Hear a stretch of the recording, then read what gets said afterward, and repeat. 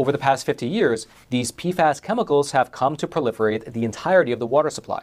Which brings us right back to the study that was just conducted by the U.S. Geological Survey. What these researchers did is that between the years 2016 and 2021, they traveled across the country and they took water samples from 716 different locations. 269 private wells, and 447 public water supplies. And one of the reasons that this particular study is so solid is because these researchers were not just testing the water at the wells and at the reservoirs, but rather they were actually going into people's homes and grabbing the water that was coming straight out of the tap. Within the actual body of the study, they published a map. You can see it up on your screen. And as you can see, there is significantly more of these chemical detections in the eastern part of the country, especially in urban areas with heavier population densities.